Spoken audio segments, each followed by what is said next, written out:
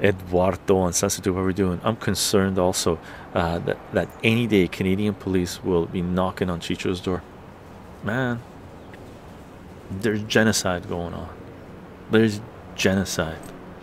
The most, I mentioned this before, this is the most brutal genocide in human history. And people are like, what are you talking about, Chycho? The most brutal. What about the Holocaust? What about the army? No, dude, it's being fucking televised. You're seeing tanks rolling over fucking human bodies, right? You're seeing them assassinating people. The aid workers that were killed 7 days ago, I just found out this morning.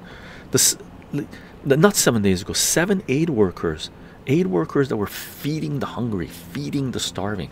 These are people that are, in any religion, they would be considered saints, right? So 7 saints that were involved in feeding the starving were assassinated by the Zionist state of Israel. Not accidentally, right? Where their Israeli spokesman came out and said, oh, we're sorry, we made a mistake. They didn't make a fucking mistake. They hunted these saints down. They were traveling in 3 cars. They blew up the first car. They transferred the injured, whoever was living in the first car, survived the first attack, bombing, into the second car. They continued on their way.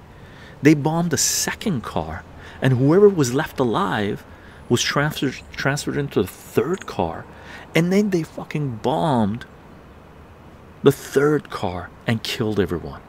Over, this was like 1.5 clicks, 1.5 miles or something like this, couple of kilometers. This wasn't one bomb, accidental. They hunted down these aid workers, these saints that were feeding the starving with drones, and made sure they executed them. Do people understand what the fuck is going on, right? So when Eduardo says, I'm concerned also that any day Canadian police will be knocking on Chycho's door, these saints, they weren't even Palestinians, the main players in there. There were Australian, there was an American, there were other nationalities. They went there to Gaza to feed the starving. Who the fuck am I?